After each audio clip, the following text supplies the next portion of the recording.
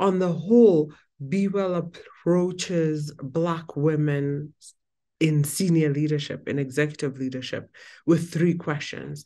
One, how did you get here? What worked? What didn't work?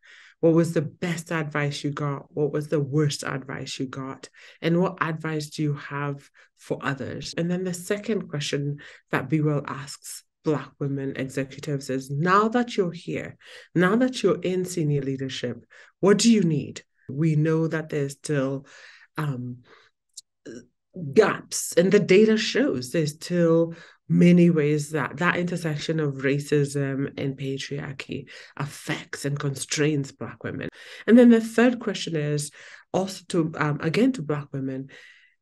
Now that you have your hands on the kinds of power that you have your hands on, you've got the network that you have.